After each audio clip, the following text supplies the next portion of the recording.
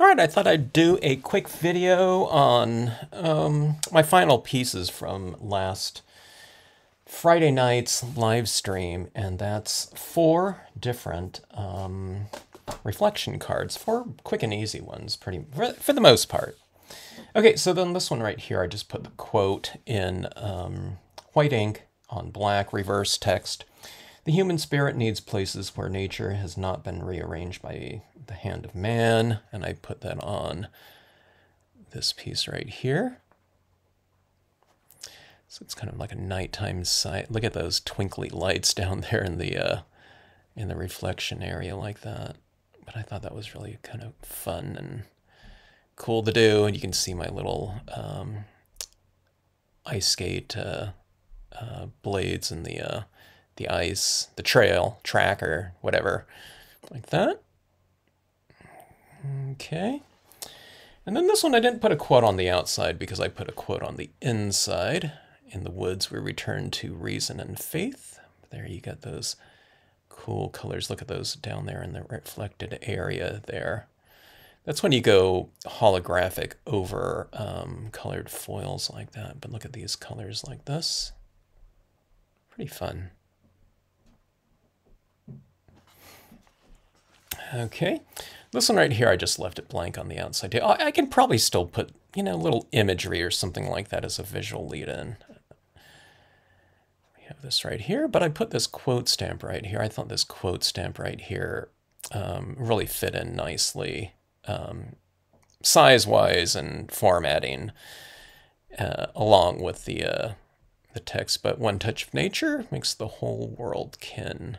And I really like that, William Shakespeare, and it kind of balances off the piece. And it looks like this person is kind of looking out towards that, but you can see the creek going down here into this little pond area like that, and you can see the person reflected in that area like that. It's kind of more of a subdued type of reflection card than that, really loud holographic, put in motion down in this area like this. But I really like this vintage paper paired with the gold cardstock down below like that. Okay, and the final piece, nature always wears the colors of the spirit. That would be really good on that other holographic one, but here we go like this. And you have one of Deanna Tubsadio's background papers with the I think did I use the, yeah, I used this. So I just used the bottom of this foamy right here. You can see where I added that ink right down here, but it's basically from right down here and down, so you can get a really dramatic usage of just a partial of a very large stamp right there. And then I added those kind of fall leaves up there to go with this kind of fall, warmer kind of sunset-ish scheme right down here, but you can see my reeds and my little tiny rocks small down there reflecting against that, the imagery up here. You don't want to go too far with the reflected imagery, like you can't even see my finger very much right here. So you throw in your subject matters a little bit closer to this crease down here where the reflections are going to be the strongest like that. But yeah, I thought that makes for a pretty dramatic visual like that.